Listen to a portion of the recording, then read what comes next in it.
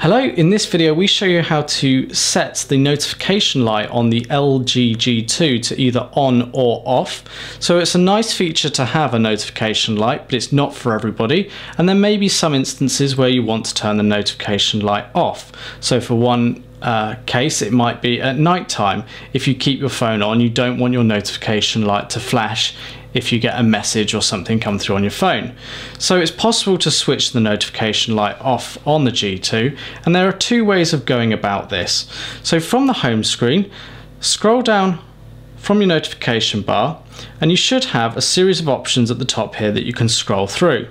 Your configuration and layout may be slightly different, but one option you should have in here is LED.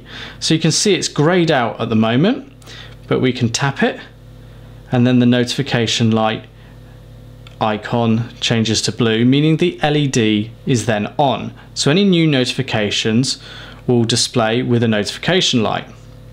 The other way is within the drop-down menu, click the settings icon, click display, scroll through the list to notification LED. And it's here we'll see a little switch where it's got on or off. Currently it's set to on. If I then press it, that changes to off, the color's changed, and the notification in the notification bar will have also changed to reflect this as well.